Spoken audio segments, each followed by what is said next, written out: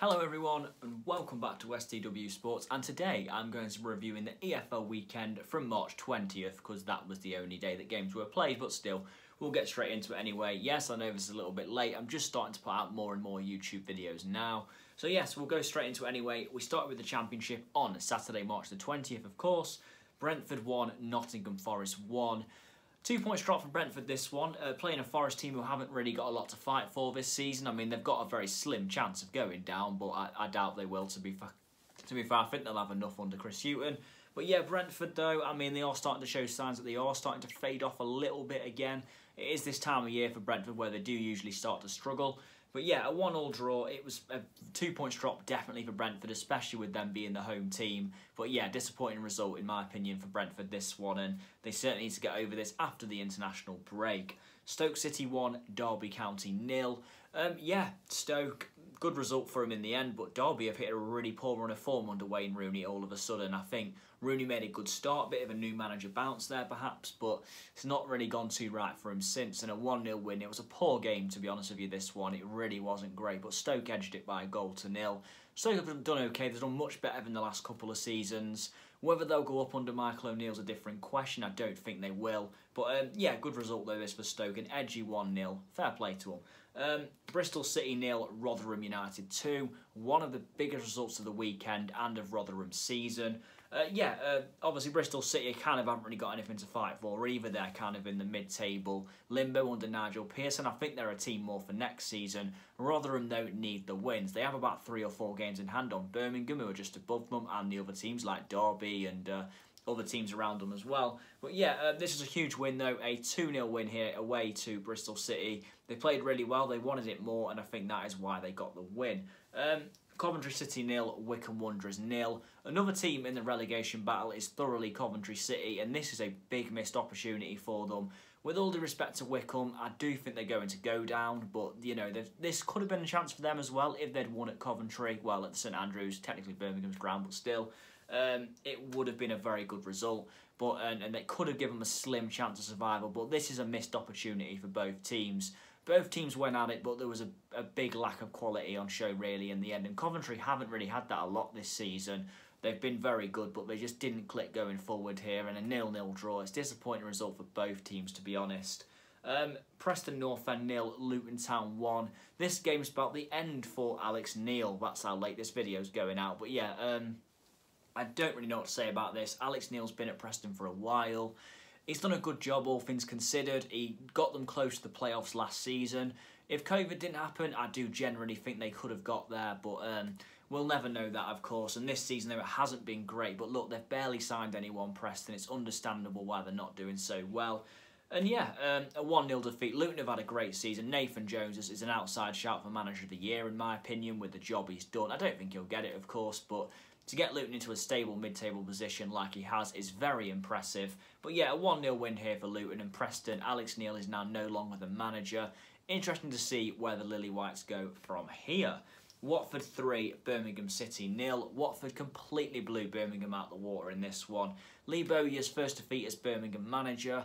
It's always going to be tough. Lee Bowyer's not going to come in and wave a magic wand, albeit he did get that very good 2-1 win over Reading for them.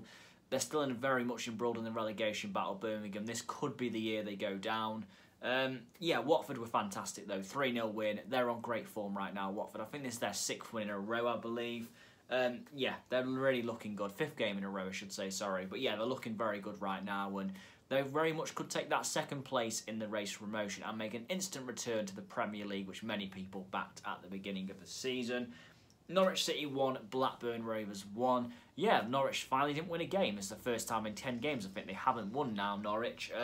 Good result for Blackburn. Again, Blackburn are kind of that team in mid-table mediocrity as well, so kind of surprised me this result, really. I thought Norwich would win this very comfortably. Wasn't the case. It's a good point, though, I'd probably say, for Blackburn, to be honest. I mean, it doesn't really do much for their season, but hey-ho, it's a 1-1 draw in the end. As for Norwich, it's a temporary bump. They're definitely going to go up soon. There's no doubt about that.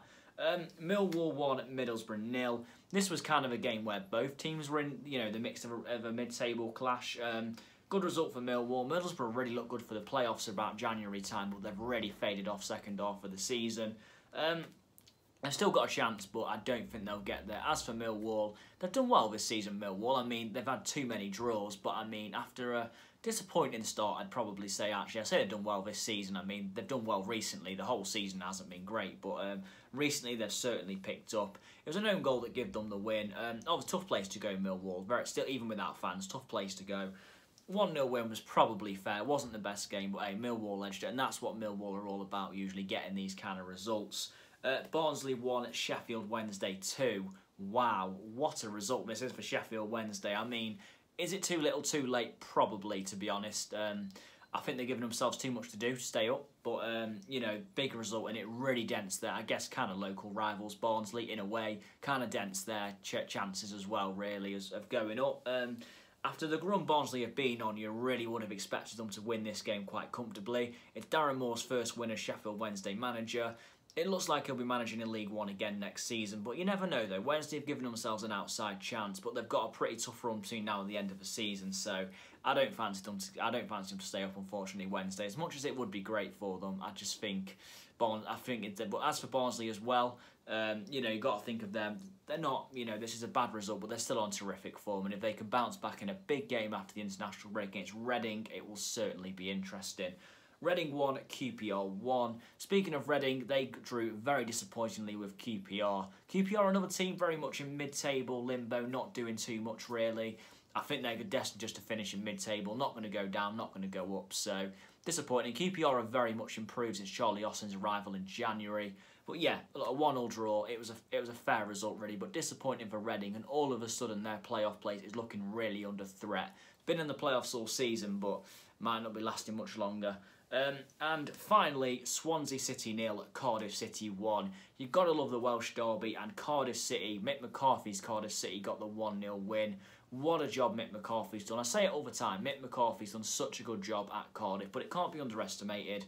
He walked into a team who was struggling down there in the table, not in a relegation battle, but, you know, just hovering a bit below mid-table and a bit above the relegation battle.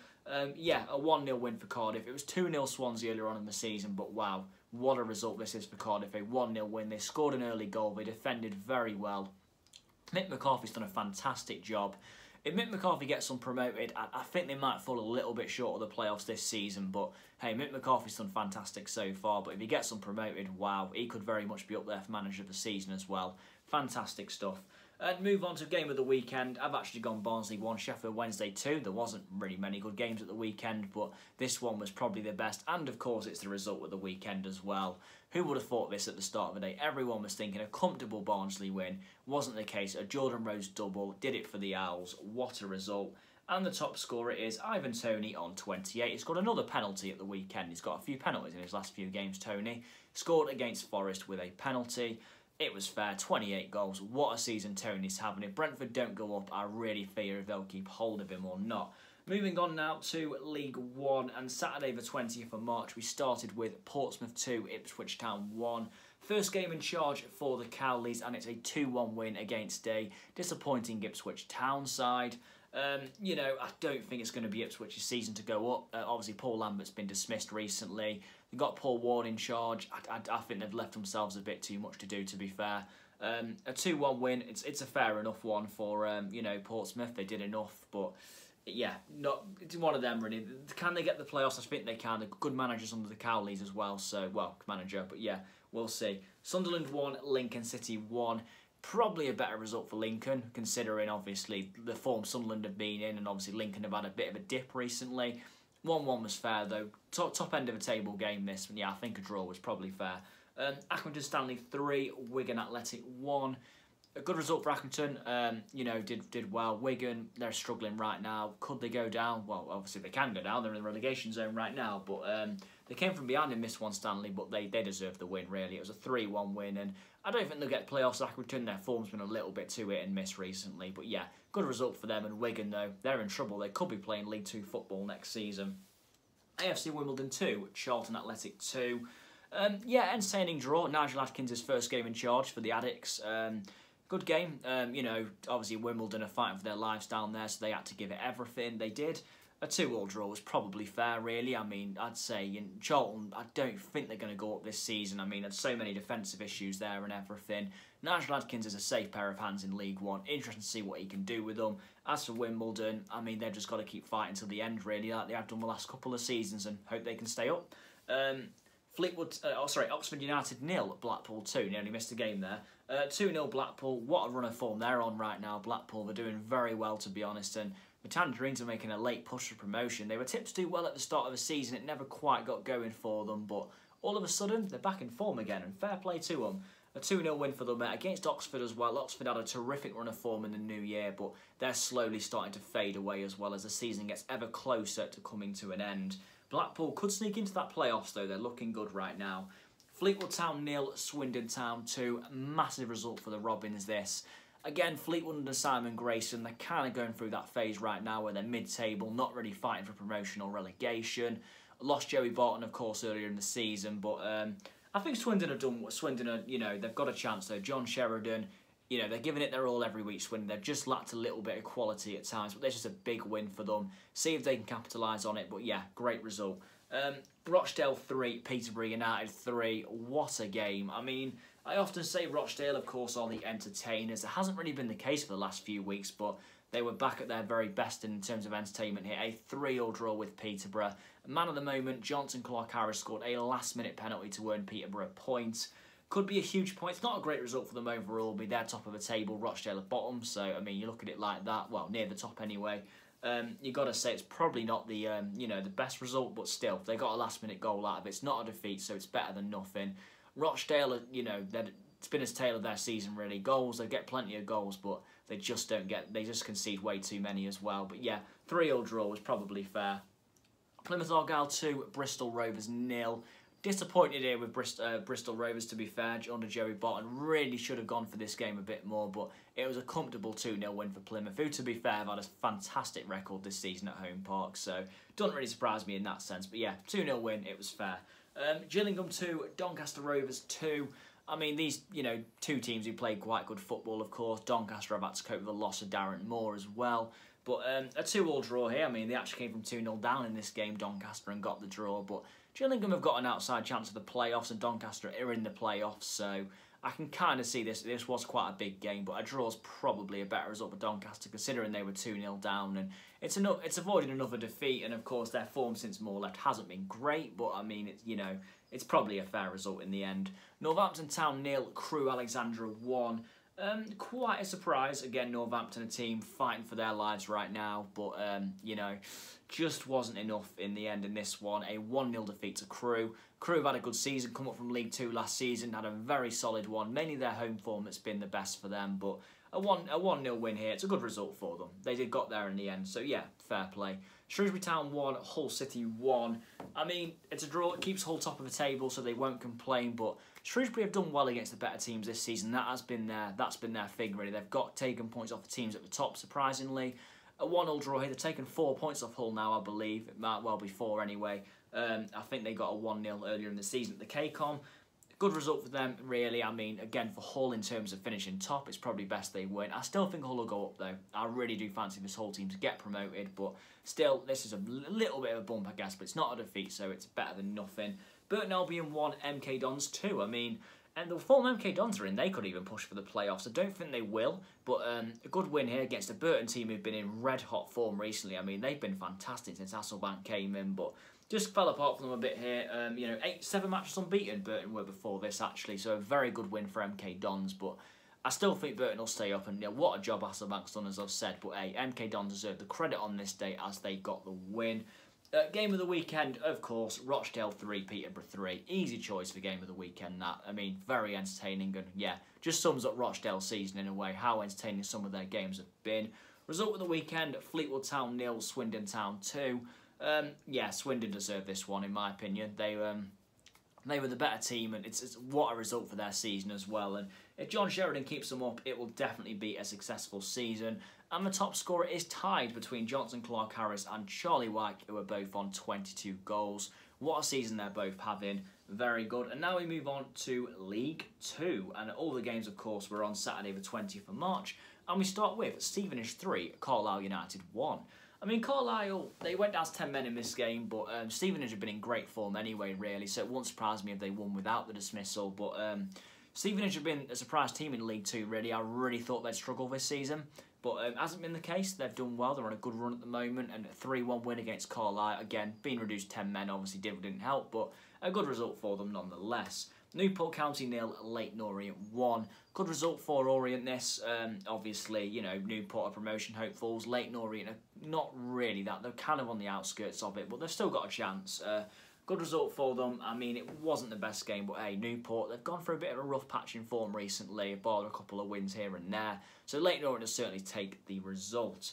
Harrogate Town 0, Morecambe 1. I mean, Morecambe obviously are in the playoff places. They've done so well this season, Morecambe, so it's a good result for them. Harrogate, of course, they've enjoyed their ride in League Two, and they're going to stay a League Two club next season as well, and of course have their fans there, hopefully to witness it next campaign. But there's, you know, season's kind of seeing out for them now. They're not really going to get promoted or relegated, so I think they're kind of in mid-table right now. But yeah, 1-0 winner for Morecambe, probably needed it a bit more, to be fair.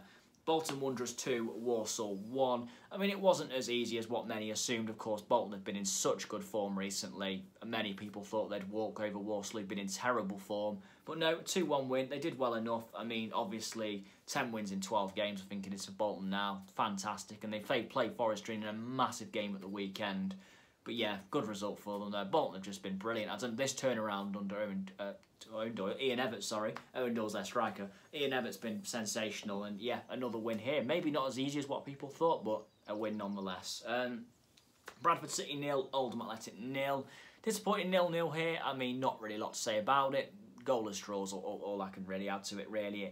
Not really a lot happened in, yeah, a fair goalless draw. And yeah, it's all to say. Cheltenham Town 2, Salford City 0. Of course, this did end the reign, I believe, of Salford City's manager Richie Wellens, which I was very surprised at.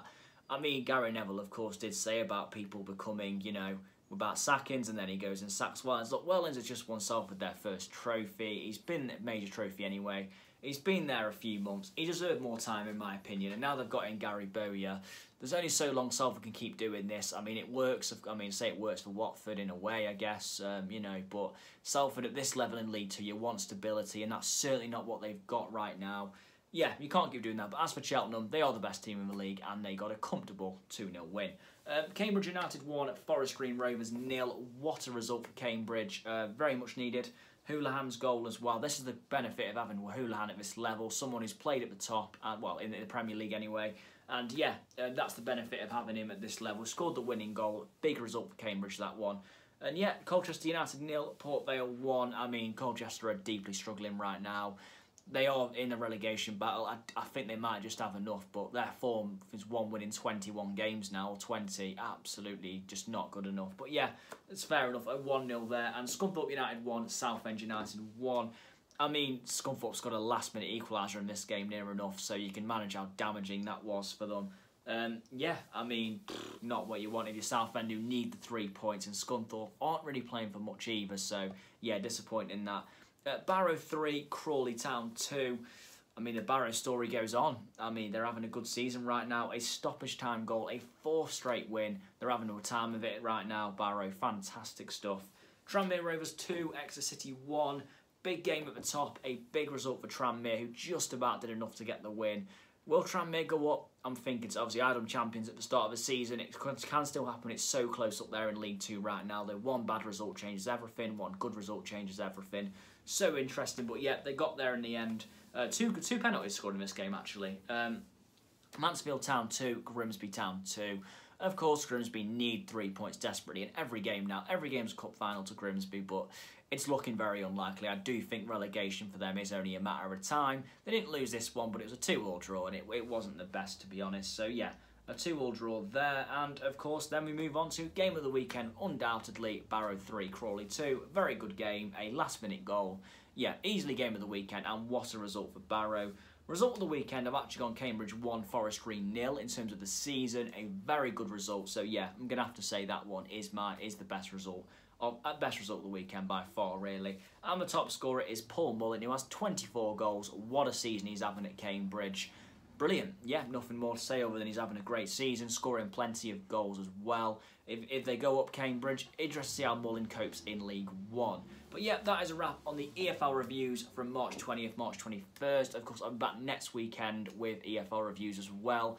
Get the video out sooner this time as well. Of course, I've had a lot of essays due recently, like I've mentioned in my last video. Don't want to make excuses, but that certainly has played a part. But yes, thank you very much for watching and listening, everyone. Please like, share, and subscribe to the channel, and I will see you soon.